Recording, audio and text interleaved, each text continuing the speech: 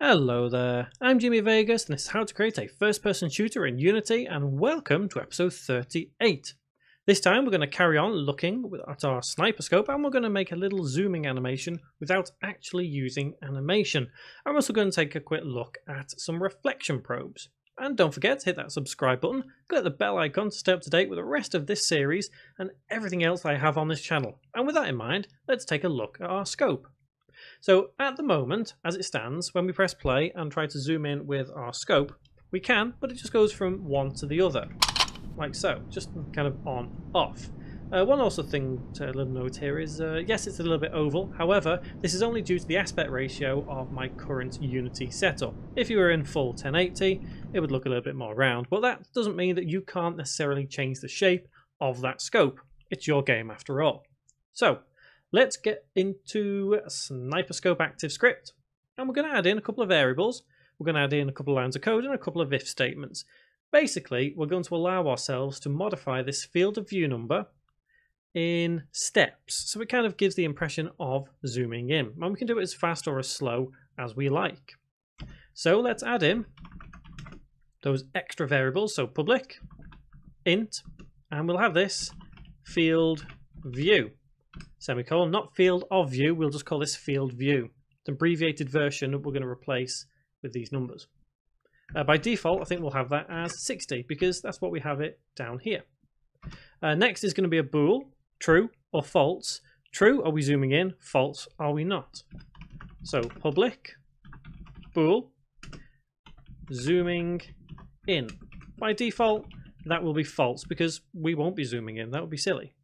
So what we need to do is add in an if statement within this if statement. So if input.getMouseButtonDown, after here we need to say if zooming in equals false, then do the following. So open curly bracket, and you can delete that close curly bracket and place it after original cursor.setActive, and it will kind of indent that nicely.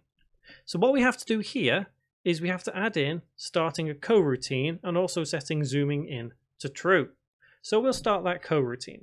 So underneath void update, go down a couple of lines, and we'll have enumerator, and you can call this whatever you want, and I'm going to call it zooming cam.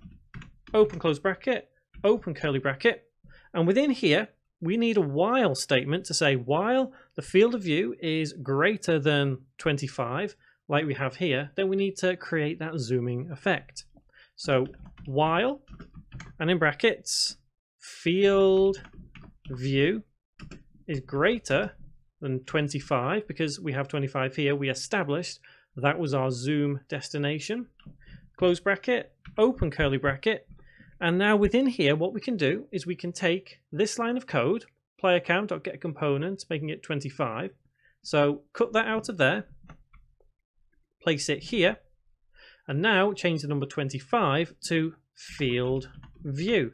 And that's that variable that we've stated here. So this is what we now need to change. So every time this while statement runs, we're going to make the field of view equal to field view, but then we're going to take one away. So field view minus equals 1. Now the higher this number, the quicker it will zoom in. The lower this number, the slower it will zoom in. So you could theoretically zoom in much slower than what this will, but you probably need to change this from being an integer to a float. And next thing we need to do is yield return new, wait for seconds, and in brackets this is going to be a minuscule number because basically we want it to zoom in at least at a decent rate. So I'm going to put 0.01 f, close bracket, semicolon. So we've got that written. What does that mean? That means we now have to activate it when we have the mouse button down and we're not zooming in.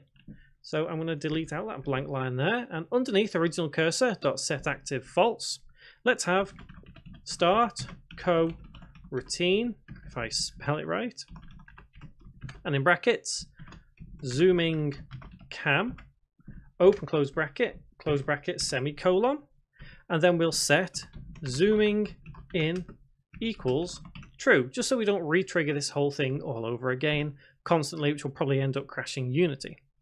So after that, what happens when we bring our mouse button up? Well, if we're zooming in, we need to stop that actually happening, don't we? We need to stop it from zooming in and just come back to our normal view. So that means we need to stop all the coroutines in this script. So stop all coroutines. Open close bracket, semicolon. After that, we can set the field view back to 60, which was our default value. And I guess you could also put that here instead of having a hard number, just so we keep everything nice and uniform. So it'd be the same line of code here, field view. So regardless, it would set it back to 60 because that's what it's set as at the moment. And then the final thing to do after original cursor is set zooming in equals false because we're not zooming in anymore. Semicolon and save the script. So let's check this out. Head back to Unity and wait for it to think and compile the script. No errors, perfect. So what I'm going to do is select the FPS controller, select character and click on gun mechanics, and we can see those extra 2 variables there. Now let's press play. Let's quickly pick up a gun and let's try zooming in. There we go. So we can see zooming in. As soon as we let go, we go back to our normal view. So let's try bringing up the mouse button before we fully zoomed in. And there we go, we can see we come back to our normal view. Now, I did say earlier we could zoom in as fast as we wanted, so let's zoom in twice as fast. Let's change this to 2 and resave. Head back into Unity, press play, and now we should be able to zoom in twice as fast. See, yep, zooming in much faster. So like I said, the higher that number, the quicker we will zoom in. So I'm going to keep it as 2. So I want to move on to reflection probes now. Now throughout this series, we've dealt with light in different ways and we've seen different things, and it's been looking different as we've gone throughout the series. So what I'm going to do now is going to feed on nicely to the next episode, or tutorial I should say. So let's zoom in on first person controller. And we'll start with, in fact, we'll start with this room here because I think this one is a bit bigger and a bit more fun to play around in. So let's move our character into here. And now if we go to game object, go to light and go to reflection probe, we should see a bit of a change. Now straight away it will go dim and then it will come back on, and the reflection probe just basically looks a bit like a ball. Now what we can do is we can set the intensity to be quite high, but you can see what happens there. But that is not relative to the scene itself in real time. So let's change the type from baked to real time. And now what we can see is that we're having an effect on what is happening to the scene itself. Our ground has changed. Our wall has gone a bit, well, it's pretty much the same, but it is a little bit shinier, I should say. So what we can do now is change the box size. So I'm going to change the box size for this reflection probe to fit this entire room. So let's have this as X by 20 and Z also by 20. And you can see how much it's impacting the world around it now, and how much, dare I say, a grittier look. Now we could change the intensity to 2, maybe 20, but you can see what happens. 200 is insane. So let's try 5. In fact, no. I'm going to stick with 1. Now this is where the whole lighting situation comes in. The reflection probe, I can't pronounce my words there, will actually make the floor, at least in this case, a little bit different. So click on the floor, click down here, and then let's change the smoothness to be higher. And you can see how it's reflecting or giving a reflection effect on the floor itself. The same will also apply to the ceiling, simply because it's the same object, same texture. But you could also change the metallic look of it, and you can see just how much it changes here. Now we could theoretically do the same with this bit of the wall. So if we click the wall, click here, change the source to albedo alpha, and you can see already just how much of an impact that's having right there. I think all these walls all do follow the same kind of structure, don't they? They're all the same. So if we bring the smoothness to about there, but have the metallic higher, you can see what kind of effect that's having. Let's change the normal map to 0.5 just to reduce it a little bit.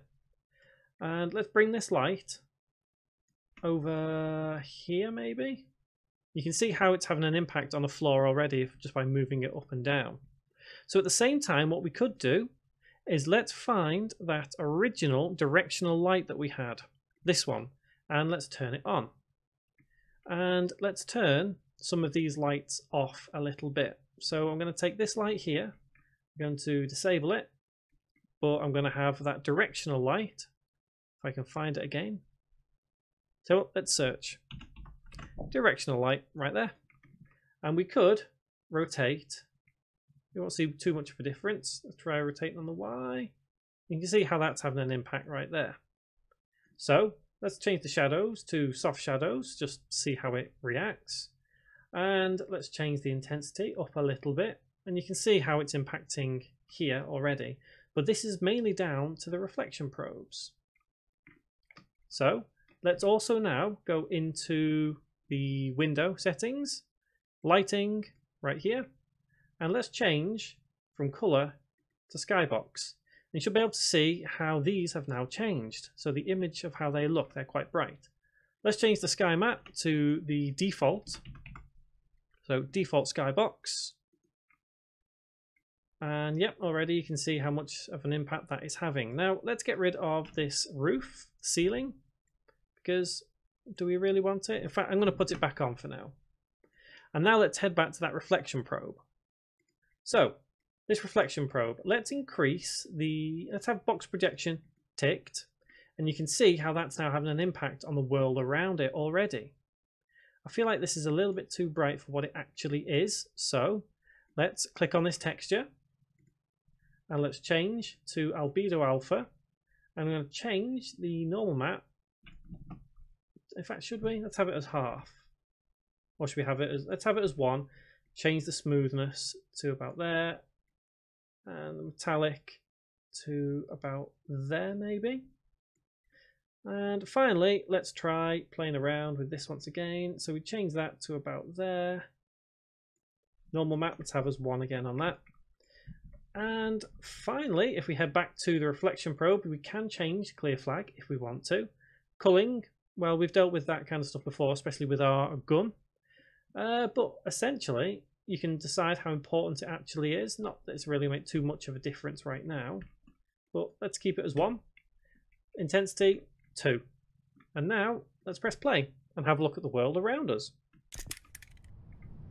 So you can see the world is much more grittier now. It has a bit more, I'm not sure what the word is. Looks like there's some spiders over there. It just has a little bit more to it rather than the kind of bland, boring, horrible world that we had originally. So reflection probes inside and outside do make a difference. As we've seen, this reflection probe has given us, you know, a dingy kind of look in here.